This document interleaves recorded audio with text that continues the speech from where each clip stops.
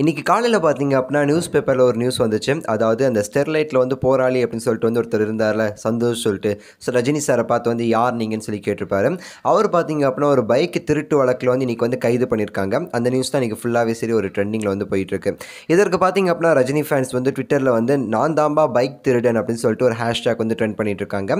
இந்த ஹேஷ்டேக்ல பார்த்தீங்க அப்படின்னா, அந்த டைம்ல அந்த ஸ்டெர்லைட் டைம்ல பார்த்தீங்கன்னா, உதயநிதி அவர்கள் வந்து அவரோட ட்விட்டர் பக்கத்துல வந்து ஒரு ட்வீட் ஒண்ணு போட்டிருப்பாரு. ரஜினி சார வந்து கலாய்க்கிற மாதிரி வந்து அந்த சமூக விரோதி வந்து ஊடுருவல்னு சொல்லி போட்டு கீழே வந்து நான் தாம்பா ரஜினிகாந்த் சொல்லிட்டு வந்து மற்றவங்க சேர்ந்து கலாய்ச்சாங்கல்ல, அதோட சேர்ந்து இவரும் சரி ஒரு கும்பலோட சேர்ந்து கும்பலாக வந்து கலாய்ச்சி விட்டுருக்காரு.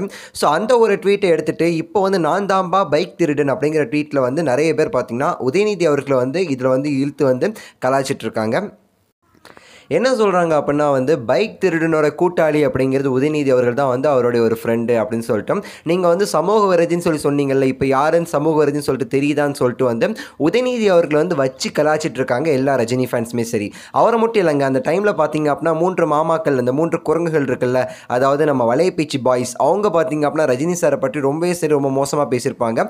சமூக விரோதின்னு சொன்னார்ல, யாரை சொன்னார்? ஒரு பைக் திருடுறவன், அதாவது வந்து பிக் பாக்கெட் அடிக்கிறவன், அதே மாதிரி கொலை பண்ணுறவன் வந்து சமூக விரோதி. ஸோ வந்து ரஜினி சார் வந்து சமூக விரோதின்னு சொன்னது வந்து யாரை சொன்னான்னு சொல்லிட்டு வந்து அந்த டைமில் வந்து இவனுங்களும் சரி ஒரு ஓவராக பேசியிருப்பானுங்க. அந்த வீடியோ எடுத்து போட்டுட்டு நீங்கள் பெருசாக பேசுனீங்கல்ல, நீங்கள் சப்போர்ட் பண்ணீங்கல்ல போராளின்னு சொல்லிட்டு, அவன் இப்போ வந்து ஒரு பைக்கை திருடி இருக்கான், இப்போ வந்து பிக் பாக்கெட் அடிக்கிறவன், கொலை பண்ணுறவன், கொள்ளைக்காரன் வந்து நீங்கள் வந்து சமூக விரோதின்னு சொன்னீங்கல்ல, இப்போ வந்து ஒத்துக்கிறீங்களா இவன் வந்து சமூக விரோதின்னு சொல்லிட்டு வந்து எல்லா ரஜினி ஃபேன்ஸுமே சரி வலைப்பீச்சையும் வச்சு செஞ்சுக்கிட்டு இருக்காங்க. ஸோ வந்து பொறுத்திருந்து பார்க்கலாம் இது எந்த அளவுக்கு வந்து ஒரு பெரிய விஷயமா ஆகுது அப்படின்னு சொல்லிட்டு. ஏன்னா வந்து நம்ம தமிழ்நாட்டில் உள்ள நியூஸ் சேனல் பார்த்தீங்கன்னா வந்து ரஜினி சாரை பற்றி அவர் வந்து சொன்னாதில்ல, நீங்கள் யாருன்னு சொல்லிட்டு ரஜினிகாந்த் அவர்கள் கேட்டதும் ரஜினிகாந்த் அவர்கள் வந்து நான் தாம்பா ரஜினிகாந்த் அப்படின்னு சொல்லி சொன்னதையும் வந்து அந்தளவுக்கு வந்து நம்ம ஊரில் உள்ள நியூஸ் சேனல் வந்து ட்ரெண்ட் பண்ணி வச்சுருந்தாங்க. அவங்க தான் எல்லாத்துக்கும் காரணமாக இருந்தாங்க இந்தளவுக்கு மக்கள்கிட்ட போய் அந்த விஷயம் சேர்ந்ததுக்கு. ஸோ இன்னைக்கு அதே அவள் வந்து ஒரு பைக்கை வந்து திருடி வந்து கைது செஞ்சுருக்காங்க. ஸோ நான் தாம்பா அந்த பைக் திருடன் அப்படின்னு சொல்லிட்டு ஹேஷ்டேக் வந்து ட்ரெண்ட் ஆகிட்டு இருக்கு. இதை நம்ம ஊரில் உள்ள அந்த செய்தி ஊடகங்கள் எந்த அளவுக்கு கொண்டு போக போகுது அப்படிங்கிறத நம்மளும் பார்க்க தான் போகிறோம். எப்படியும் பார்த்தீங்க அப்படின்னா நம்ம ஊரில் உள்ளது ஃபுல்லாகவே மாமா ஊடகங்கள் தான். ஸோ வந்து அந்த கட்சிக்கு ஏற்ற மாதிரி தான் நடப்பாங்கன்னு சொல்லிட்டு நமக்கு தெரியும். எதுவுமே பண்ண போகிறது கிடையாது, அவங்க பொத்திக்கிட்டு இருப்பாங்க. ஸோ வந்து நம்ம பார்த்ததா நீங்கள் நைட்டு பார்த்தீங்க அப்படின்னா விவாத மேடையிலேருந்து வேறு ஏதாவது பேசுவாங்க.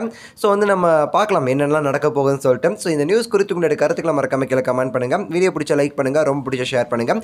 இது போன்ற பல வீடியோக்களுக்கு சேனலை மறக்காம சப்ஸ்கிரைப் பண்ணுங்கள். அடுத்த ஒரு நல்ல வீடியோவில் உங்களை மீண்டும் சந்திக்கின்றேன். நன்றி, வணக்கம், மகிழ்ச்சி.